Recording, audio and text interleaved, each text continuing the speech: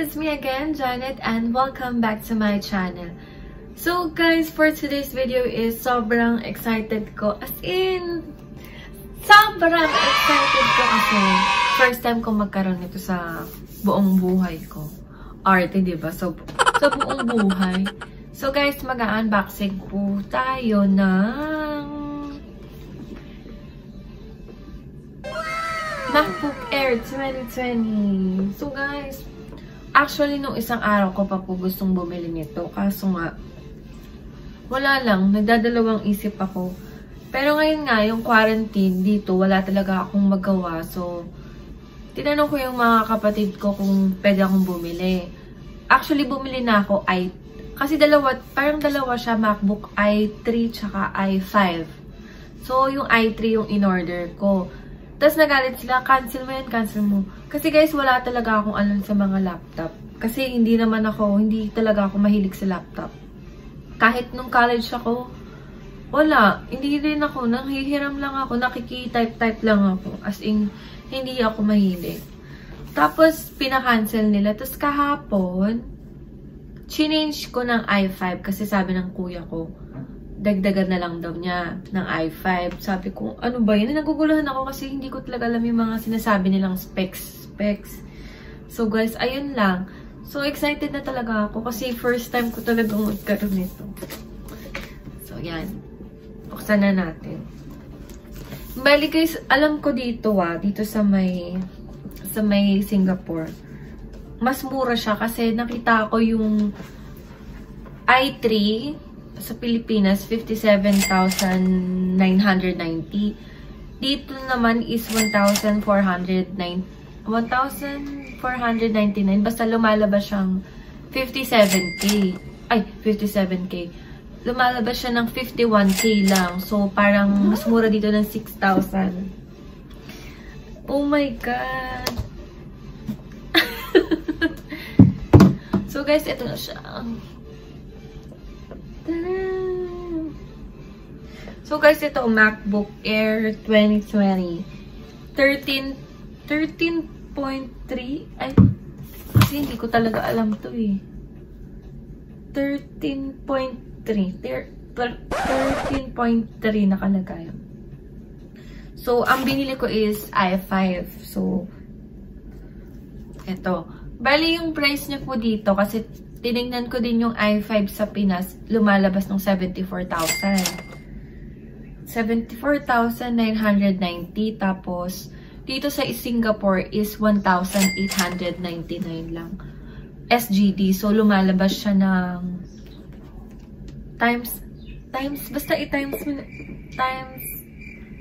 so, parang pa 7,000 po yung mura niya. So, mas mura po dito. Tsaka po sa Pilipinas, nagkakaubusan talaga. Ang hirap ng stock nitong MacBook Air 2020. Dito, ang daming stock. Sobrang dami. Tas, mas mura pa. So, alam niyo na kung gusto nyong magpabili. Charot. Guys! So, yung binili ko po is gold. Yan. Nakikita mo ba? Guys, ang ganda. Amoy apple nga. Amoy apple. Amoy apple. So guys, ang cute niya. So gold yung binili ko. Ouch! Tapos nandito yung... Wait lang. Tingnan natin kung anong laman. Kasi guys, first time ko talaga magka-laptop. Diyos ko Lord. Charger. Tapos, ito. Ano ba ito? Yung mga hindi binabasa. Alam ko may sticker to Kasi nakikita ko sa mga kapatid ko Oh my God! Guys, ang cute! Kulay gold! Gold din siya. So guys, ito nakikita ko binibenta. Ito yung mga ganyan Yung mga ganyan Yung mga friend ko dyan binibenta Ito, gold, Ang ganda! Ang ganda niya. Baka ito yung nagpamahal. Charot. Tapos, charger. Wow, first time charger. Tsaka, ganito. Yan. So, pali, ano siya, parang ganito. Ginaganon lang. Ay. Wala kasi dito sa bundok eh. Paano ba to? Ah, ganun pala. So, parang built-in siya. Yung charger niya is parang Samsung. Charot. Type-C. Type-C siya. Yan. So, ayun na. Box na. So, guys, tingnan natin siya. Aray ko. So, guys, may apple talaga. Charot. So, yan. So, tama pa lang dito ako bumili ng laptop kasi itong warranty talaga, dito ko lang siya nagustuhan bumili ng laptop kasi nga, hindi ako makakonect sa TV dito kaya nahihirapan ako. So, quarantine time.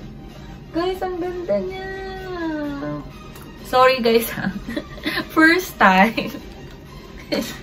Saan natin siya? Ay, shucks! Naku, baka magasgasan.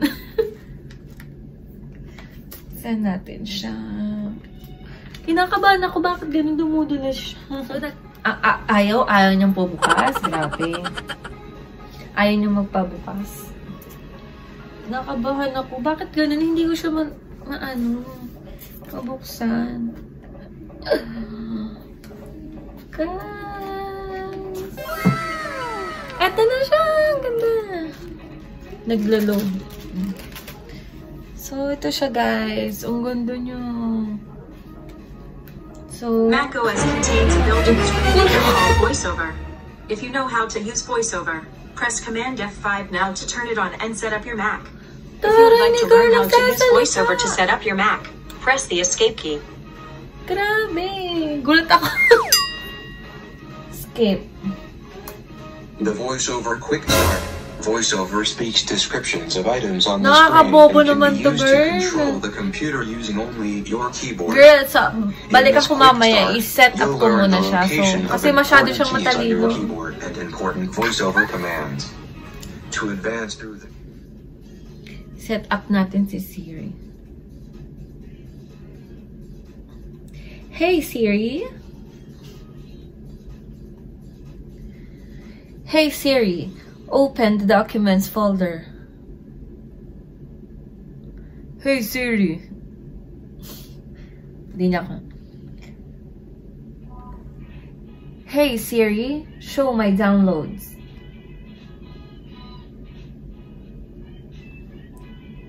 Hey Siri, show my downloads. Ay. Hey Siri, what's the weather like? Ang dami naman. Hey Siri, what does the rest of my day look like? So, after nun, pipili ka lang ng look na gusto mo. Wow, look, taray. Di talaga ako marunong gumamit. So, gusto ko ito kasi para dark lang. Continue. Ano ba to? 1, 2. Continue. Setting up.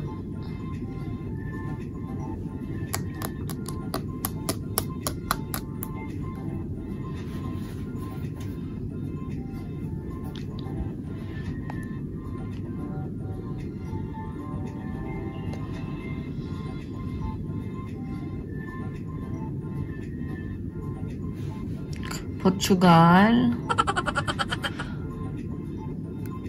Ayan na.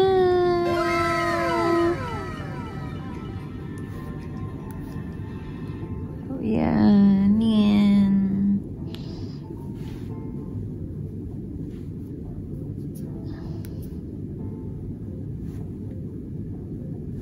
Ano ba to? Nakakatanga guys. Nakakatanga magpindot. Hindi talaga ako... Ano to? Double click? Double click ba yun?